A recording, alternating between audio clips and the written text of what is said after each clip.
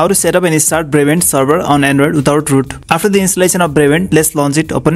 It gives you this welcome screen, but we're gonna go to this last tab here, Enjoy, and tap on Launch Brevent.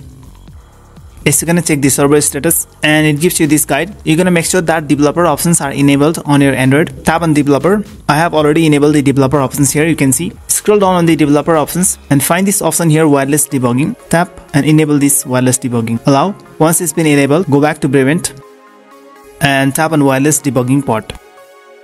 Now a lot of people make mistake to input this 6-digit code here, but you shouldn't put the code in this box here. Go to wireless debugging once again and tap on pair device with pairing code here. Now you're gonna need this pairing code 730031. Now swipe down on the status bar and expand this wireless pair here. Tap on reply and input the code here and tap on send.